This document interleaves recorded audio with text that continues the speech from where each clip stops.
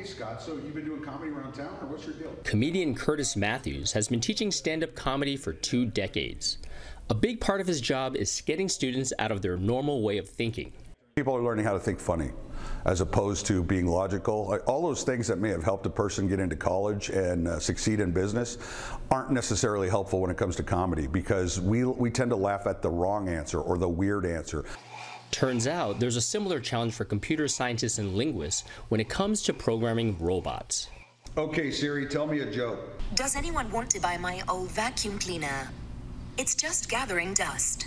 Siri may know how to tell a joke, but understanding humor is still a tall order, even as artificial intelligence gets better and computers take on more complicated tasks. Humor is very subtle. It requires a lot of understanding of human social rules and context. Even when we travel to a different country, being able to get into the mind of the culture we're in is pretty difficult.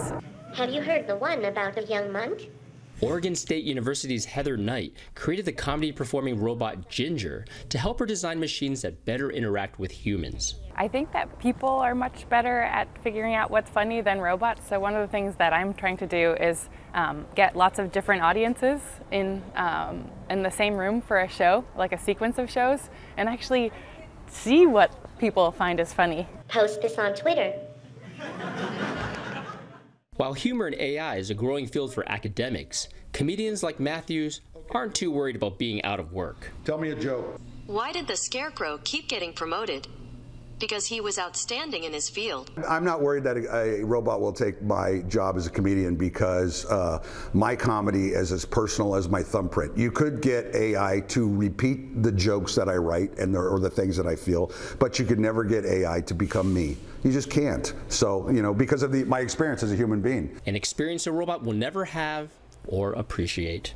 That must have been hilarious.